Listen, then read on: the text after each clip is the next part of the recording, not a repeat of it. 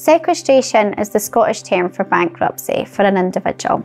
You can apply to sequestrate yourself if you are struggling with debt. Creditors who are owed £10,000 or more can also petition to the court to sequestrate an individual. A trustee is appointed who is a qualified insolvency practitioner. They will be responsible for running your bankruptcy. The primary function of the trustee is to realise your assets for the benefit of your creditors. The trustee will assess your monthly income and expenditure in order to set a debtor contribution order.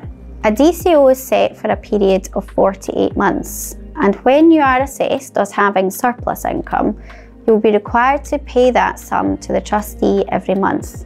Your income and expenditure will be reassessed every 6 months, and the DCO varied up or down accordingly.